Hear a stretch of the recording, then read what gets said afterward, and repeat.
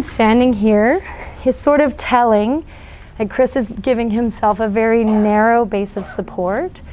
So instead of aligning himself over two legs, in a way he's aligning himself between the cane and his right leg. Does everybody see that?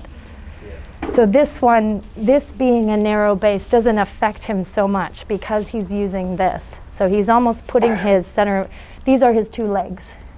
Yeah?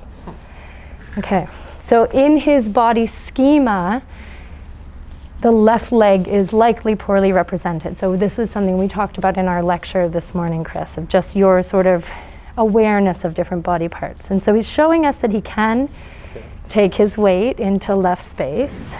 Okay, so we're gonna come, actually can you take a couple steps to your left? Okay, so through elevation there. Stop there, stop there, okay. Now we're gonna get you to sit down on the bed. Gently. All right. Okay, good. Controlled descent. And then I'm gonna ask Chris to stand in just a moment. Just, I don't know if anyone saw that when he got up to walk, but just sort of take in what he's doing to stand. And are you always using this to stand? No. Okay, so just stand yourself up. So he's up. So comments? He's putting more weight on the right and keeping the right leg back.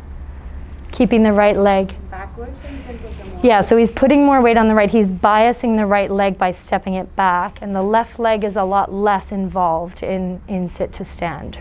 Yeah?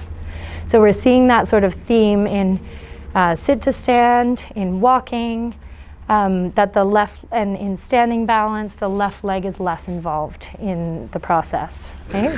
Okay.